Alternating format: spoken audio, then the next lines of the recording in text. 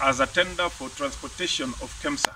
You know, Kemsa does very serious wide transportation across the country to deliver drugs, and he was participating in a tender, and that is what was used to coerce him to vote against on the ouster of Professor Kindiki. Those are facts that you will find. It's no hidden secret that the senator of Nzoia is an active business person who does transport with Kemsa, and he was coerced to vote. And he said it openly. I am chasing a tender, and that is why I cannot vote with my conscience.